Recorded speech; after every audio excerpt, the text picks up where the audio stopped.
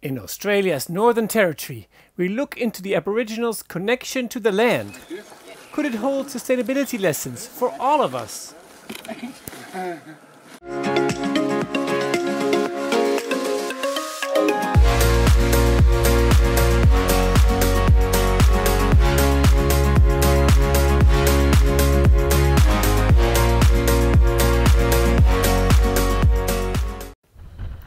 We sail through the Torres Strait, a narrow stretch of sea between Australia's Wuurrk Peninsula and Papua New Guinea.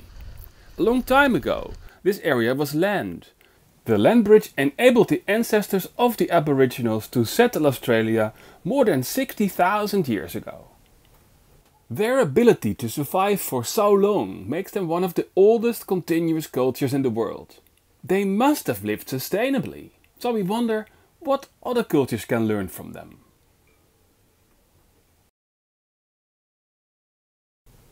Via video link, we put our question to Sara Jones and Jamie Thomas of Wayapa Wuurrk, an organization that is committed to the well-being of the earth, mind, body and spirit. The name means Earth Connection in Jamie's family's Aboriginal language. Across Australia, every Aboriginal group had their own laws and had their own rules based on the environment that was there. The environment made the rules. We just had to learn them about how much we could take, their cycles of moving, the seasons of what was growing. And if we did that, we could thrive, not just survive. If you didn't understand the systems and the cycles of the land, you wouldn't understand your food sources. You wouldn't understand, the seasons, the cycles, the potentials of bushfire or winds or floods. And we lived sustainably because we knew we had to. The connection between the Aboriginals and the land seems to be the key to their survival and sustainable living. Indeed, we find the same lesson at Darwin Botanic Gardens,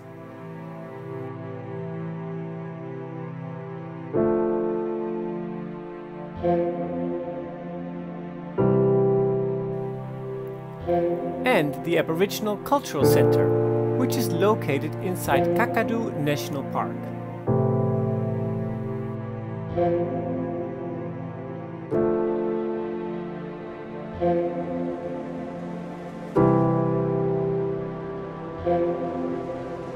Close to the centre, we also find rock paintings, some dating back thousands of years. The Aboriginals depicted fish and other wildlife in honor of the animals providing their tribes with food. It shows how closely the first inhabitants of Australia were connected to nature. In addition, the paintings show that the Aboriginal people ate what was available locally and by definition in season. Naturally, knowledge of the environment, the cycles of plants and animals, and the weather patterns were essential for this lifestyle.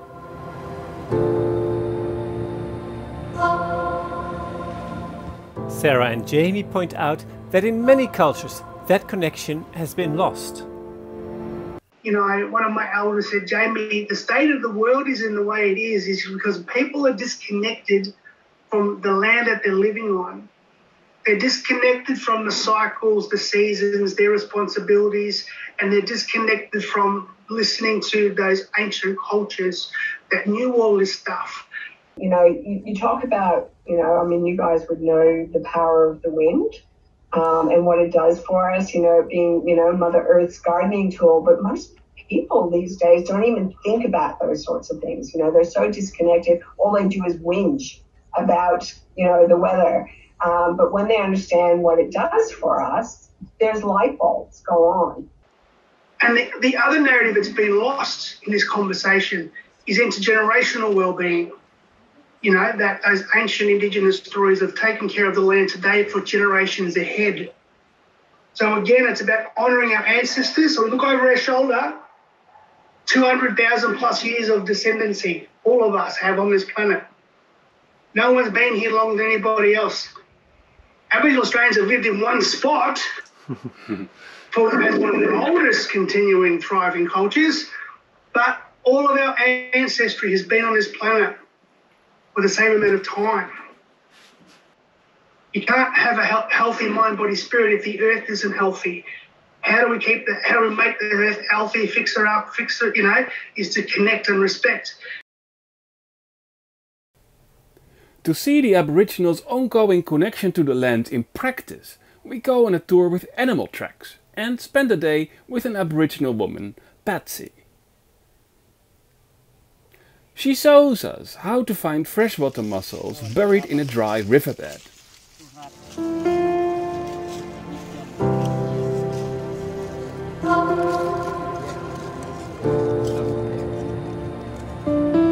She tears off pieces of bark from one tree to cool the skin, and from another tree to use as a kind of pan to cook the meat.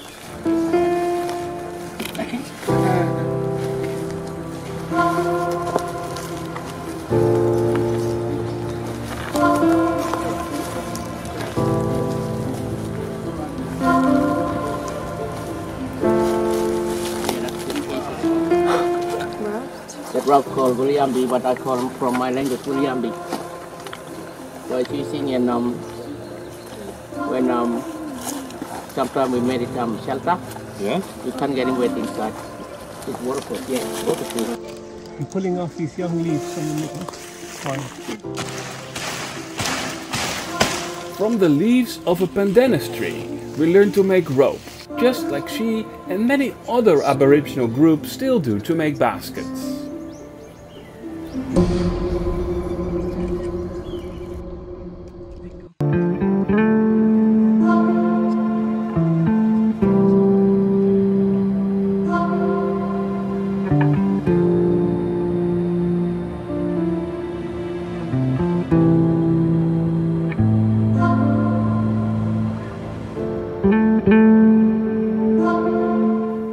When we see burnt trees, Patsy explains that Aboriginals use fire to manage the land. By burning small pieces under the right climate conditions, they prevent uncontrolled fires. Plants and animals recover quickly after these controlled fires, and kangaroos are attracted to the young grass. In turn, they are a source of food for the Aboriginals.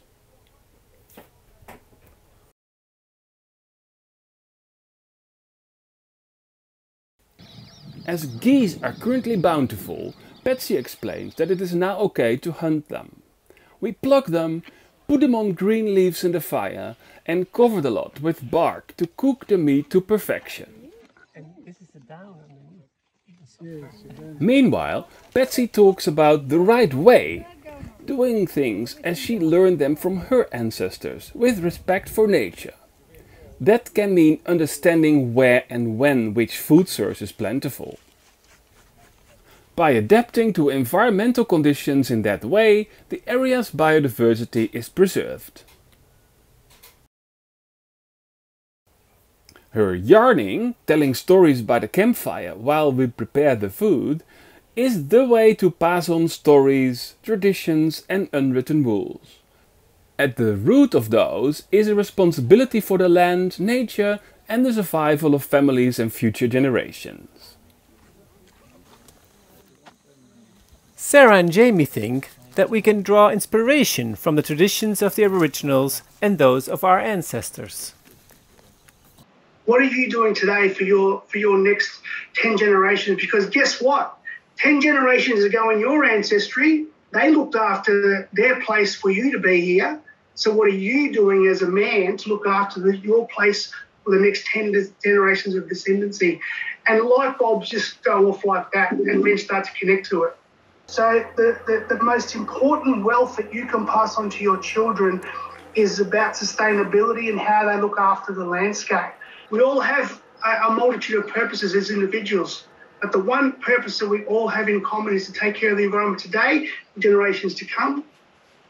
The real richness is in the knowledge of knowing that you're doing the right thing for 10 generations to come.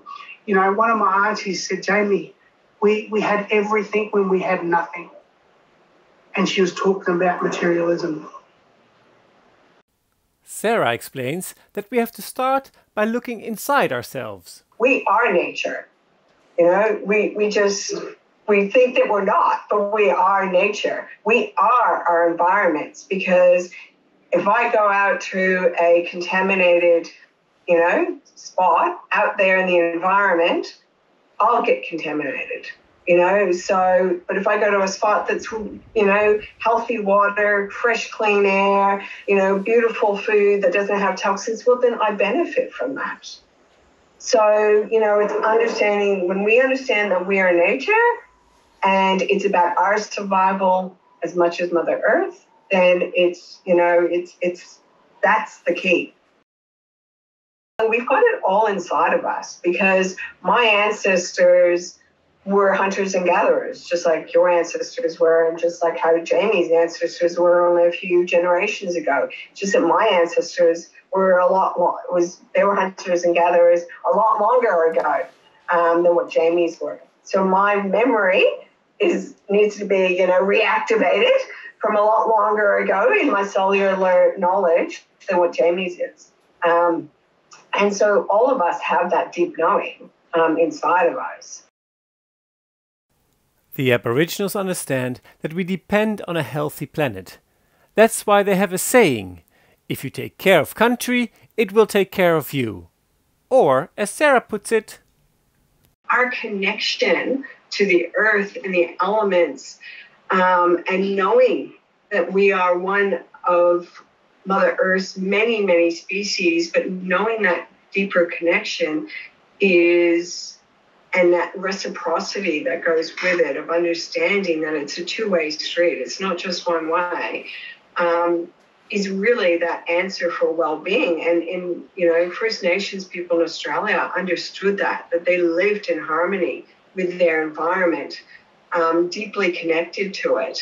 And that's how, they lived well for 100,000 plus years.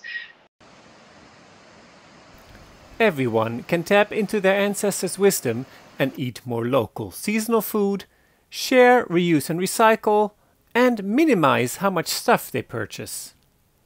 Anyone who realizes that we are part of nature and depend on a healthy planet for our own well-being takes an important step. Accepting responsibility for the Earth's well-being is the next step. Thereafter comes seeing it as our purpose to pass it on in a good condition to future generations. We all benefit from getting connected to country again.